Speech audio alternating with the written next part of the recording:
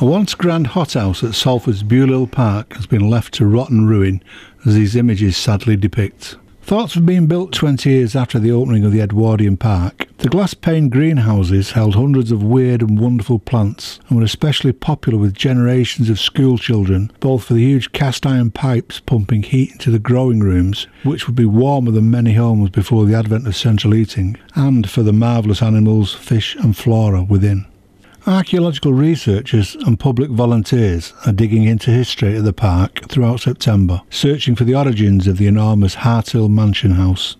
Sadly, this structure, some quarter of a mile to the east, has not been afforded the same honour. This picture by local photographer Edward Smith shows the rapid decline of the site in just the past 4 years. Decrepit and rotted wooden frames are shadowed by weeds and trees that have sprung up in places where once mighty tropical plants reigned. Along with the likes of Monk's Hall Museum and the Crown Theatre in Eccles, it's another example of Salford's grand history rotting before our eyes.